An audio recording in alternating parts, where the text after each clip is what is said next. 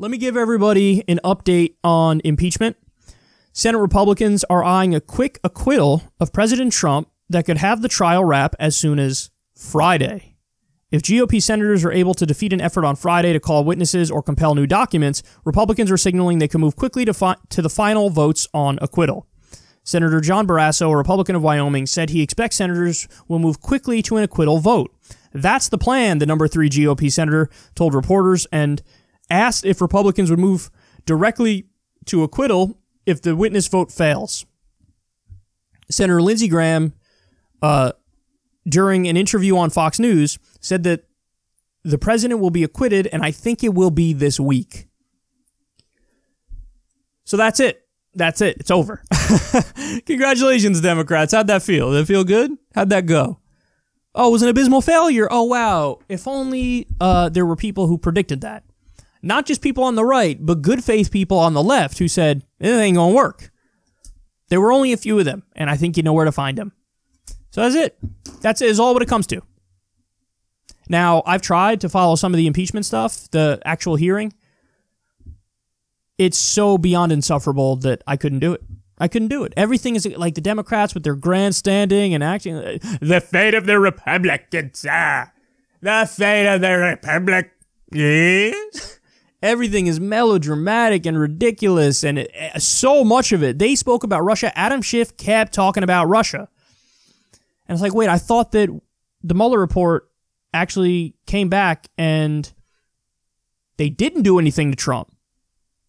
They didn't say, we're indicting him over X, Y. They didn't do that. They didn't prove anything. That's right. That is what the Mueller report found.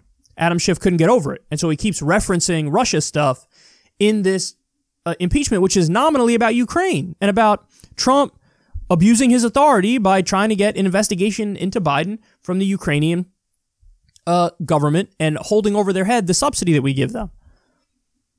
So, listen, the Democrats botched this in 1,000 different ways, and this is all it comes down to. That's it. By the way, what did I tell you? When impeachment passed the House, 55% approval rating to impeach and remove Trump. And it went up. Why? Because the Democrats won in the House.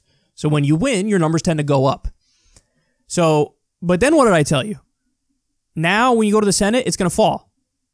Guess what happened? It fell. Support went from 55%, now it's 50%. 50% support impeaching and removing. A drop of 5 points from right after impeachment passed the House.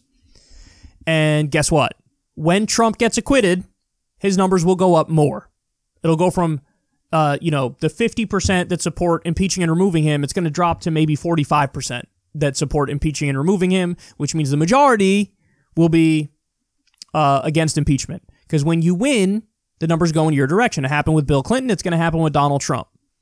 So all this noise, all this time, all this energy, and you're going to increase his approval rating and make it more likely he wins in 2020. Congratulations on being the dumbest fucking people on the planet. It's just so dumb. Even if you were to believe in impeachment and want to do something in the realm of impeachment, okay. But pick something substantive where even if you lose, at least you made such a strong argument to the public that the numbers stay more in your favor. So in other words, if you made this whole thing about emoluments corruption, I think it's possible that you could have held over 50% of the country saying, yes, he should be impeached and removed. Because those arguments are way more powerful than fear-mongering about Russia and naughty phone calls. And that's an important point. If you make it over genocide in Yemen, I think that the facts of that are so horrific that people would lean more in support of impeaching him. Anybody who's convincible would be convinced. And so you'd have, maybe 55%. It would stay at 55% of the country that supports impeaching, even if Trump were acquitted. But now it's a situation where your arguments are weak as fuck, and Trump is going to be acquitted. So the polls are going to swing right back in his direction, and all this was for nothing. And then the other hilarious thing to me is both sides are still silly in that they don't realize the political implications. So the Republicans are like, no witnesses. I don't want any witnesses. I don't want to drag this thing out. And the Democrats are like, no, let's drag this thing out. Guys, the more this thing happens, the more things swing in favor of Trump. So, in a world that made sense, the Democrats would be like, let's just get this shit over with and, no witnesses. We don't want any witnesses. And the Republicans would be like, no, seriously, call witnesses. We want more. Gimme. Come to Papa. This is helping us. Go ahead, call. Hey, let's talk to Hunter Biden. Let's talk to Hunter Biden. Let's talk to Joe Biden. Let's call witnesses. Let's do it. So it's funny how the Democrats want to do the thing that's going to hurt them, and the Republicans want to do the thing that's going to hurt them or not help them more. I think the more witnesses they call, the better it is for Republicans, to be honest. So, but anyway, see, this is what it all comes to. And I told you. I predicted the Mueller report exactly right. Now I've predicted impeachment right. And it's funny because any kind of deviation from the standard commentary on this, you're immediately dismissed as like a Trump apologist or something. And my whole argument all along is no, it's going to help him. So who's the real Trump apologist here? The people who are arguing for impeachment on these weak-ass grounds, you're the ones who are going to help him. So they accuse you of what they're guilty of. It's so frustrating. It's so mind-numbing. And it's blind leading the blind. You think Democratic leadership knows what they're doing? Are you kidding me?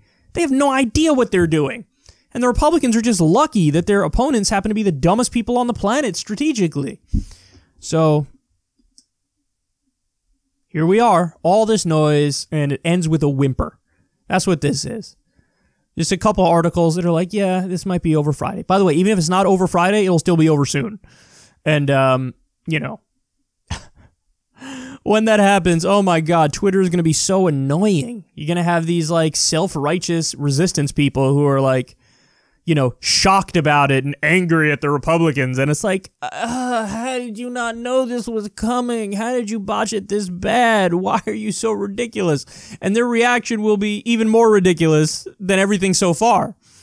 Twitter will act like the fate of the Republicans because the Republicans circled the wagons around a terrible, terrible dictator of a man.